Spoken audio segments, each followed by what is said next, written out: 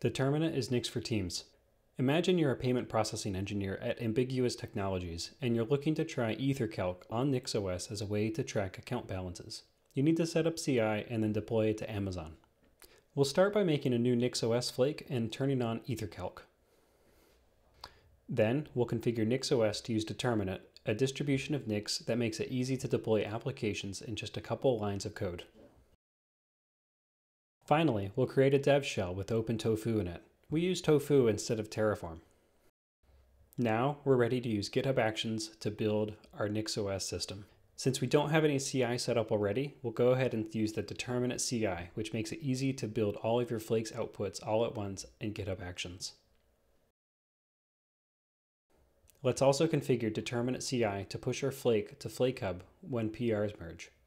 Since we use FlakeHub, everything we build in CI is pushed to a cache, which means that my coworkers and I are able to pull them and have a faster developer experience on our local machines.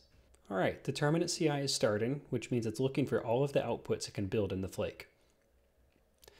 Now it's creating a GitHub runner for all of the different architectures it needs. In our case, it needs a runner for Linux and also Apple Silicon. Now Determinate CI is building the Linux machine and the dev shell on the Linux box, and just the dev shell on the Mac. It looks like the builds have finished, so now the success job is pushing our Flake privately to FlakeHub. The next step for deploying to production is for us to create an IAM role that the machine can use to log into FlakeHub. It doesn't need any special privileges, it's just how Determinate logs into FlakeHub. All right, that's done. Let's go register it with our FlakeHub organization.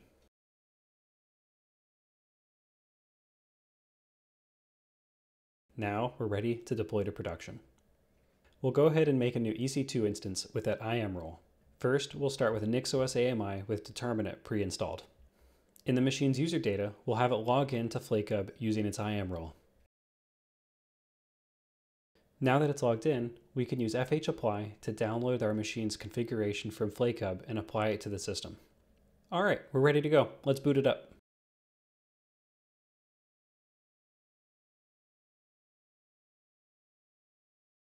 And there it is. In about a minute, Determinate was able to log into FlakeHub, download and activate the system's configuration, and it's now ready to receive traffic. We didn't have to touch it at all. The machine didn't evaluate any Nix expressions, didn't build any software. All it did was log in and immediately start downloading the closure. Now that the machine is up, we could run fhapply to deploy any updates we push. We could run that in a cron job or a systemd timer or using AWS SSM or any other management tool that we like to use. Thanks for watching.